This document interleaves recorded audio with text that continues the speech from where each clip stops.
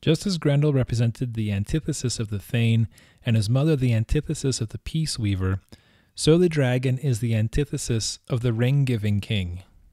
The dragon hoards gold selfishly and for no purpose other than to increase the size of its hoard.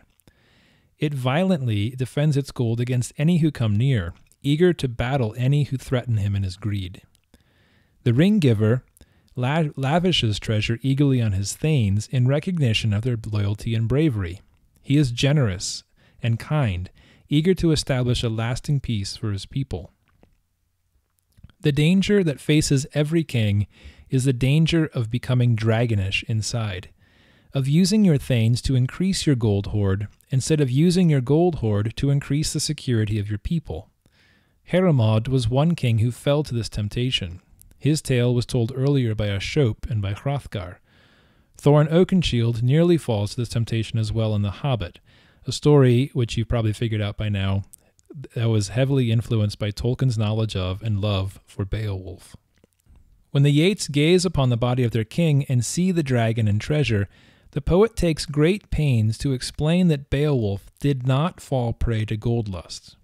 We learn in line 3052 that the treasure was under a spell, which meant no one was ever permitted to enter the ring hall unless God himself, mankind's keeper, true king of triumphs, allowed some person pleasing to him and in his eyes worthy to open the hoard. This means that according to the poet, Beowulf was able to defeat the dragon because God was pleased with him. God thought Beowulf worthy to receive the gold.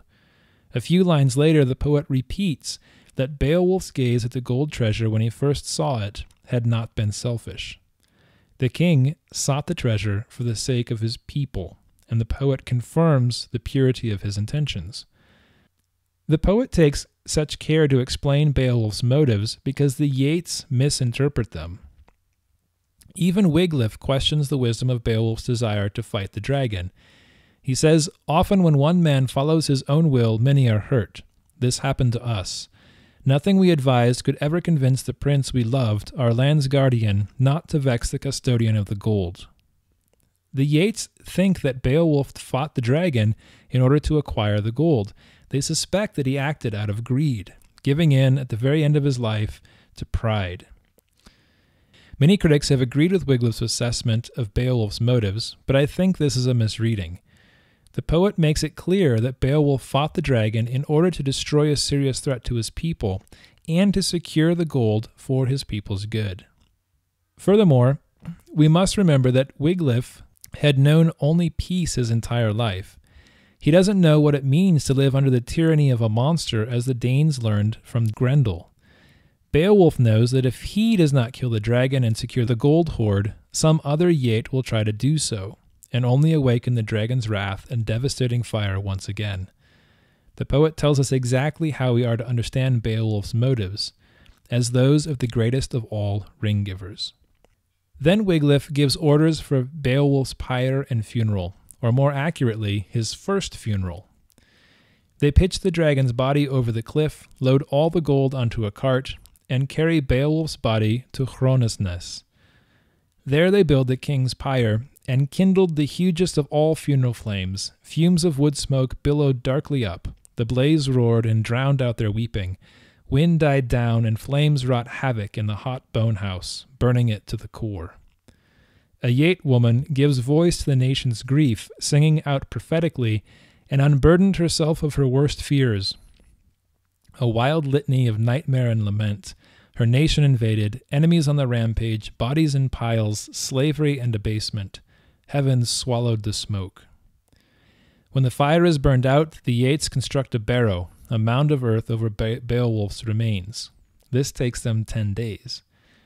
But then, after 10 days, the Yeats decide to bury the treasure as well. They buried torques in the barrow and jewels, and a trove of such things as trespassing men had once dared to drag from the hoard. They let the ground keep that ancestral treasure, gold under gravel gone to earth, as useless to men now as it ever was. 12 warriors then ride around Beowulf's tomb, chanting dirges and praises for Beowulf's greatness. They conclude by declaring in a formulaic phrase that occurs in special instances in Germanic legend they say this about Beowulf, that of all the kings upon earth, he was the man most gracious and fair-minded, kindest to his people, and keenest to win fame. While all of this seems to be part of a single mournful funeral for a great Yiddish king, many scholars argue that there are actually two separate ceremonies here. The first ceremony involves the burning of Beowulf's body and armor, the woman's song of lament, and the building of the mound. This is the typical ceremony given as memorial for a dead king. This is the same ceremony we saw in the Finnsburg fragment: grieving comrades, a lamenting woman, and flames consuming the corpse and battle gear. But when the mound is finished, they begin a completely new set of ceremonies that Beowulf did not request. They construct a wall devised by exceedingly wise people, the original Anglo-Saxon says. Heaney translates it as worthy of him as their workmanship could make it. They bury the treasure in the wall, then ride around it shouting praises of their fallen king.